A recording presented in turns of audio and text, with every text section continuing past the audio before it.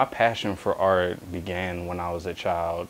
My brother and I would spend a lot of time at my grandmom's house, and through our time spent together, we really just started pouring into our talents and gifts, and we developed the skill of art by cultivating our creativity into something physical.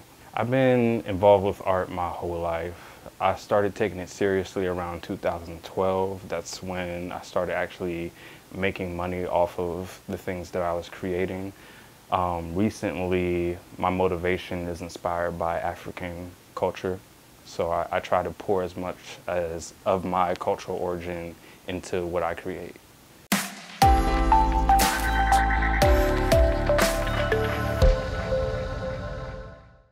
So I started incorporating fire into my canvases back in 2018.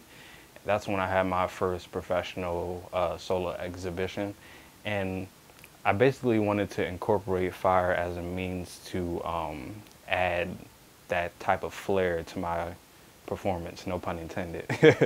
But the fire basically dries the paint, but the fact that I could work on incorporating fire into my performance, it definitely just captivates the audience and gives them something to, look at and, wow about.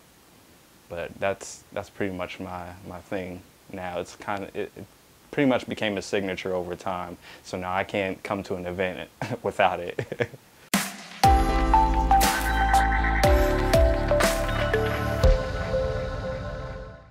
Most challenging part about art is patience. It takes a lot of patience to see a piece through. A lot of times, us as artists, we have a certain vision of how we want our painting or whatever we're creating to turn out. So patience is the biggest key to bringing that out, making sure it's as accurate as it is in our head.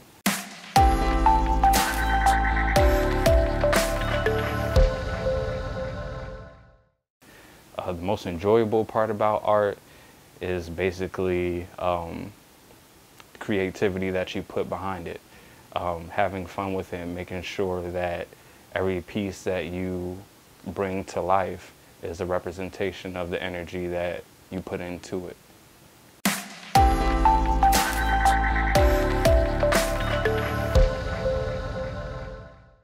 I feel like all artists' work are unique. They're just as unique as your thumbprint. They might look the same in some aspect, but there's always going to be that one thing that separates it from the next. So the fact that my individuality is being attached to what I create, there's always going to be a different, vibe when it comes to comparing my art to another artist. My individuality comes from my personal experience. One, being black, two, being a black man, and then three, being a black man that's an artist as well. So all three of these things combined really creates an artistic impression that I choose to leave behind with everything that I do create. And as I mature, you'll see my art mature as well.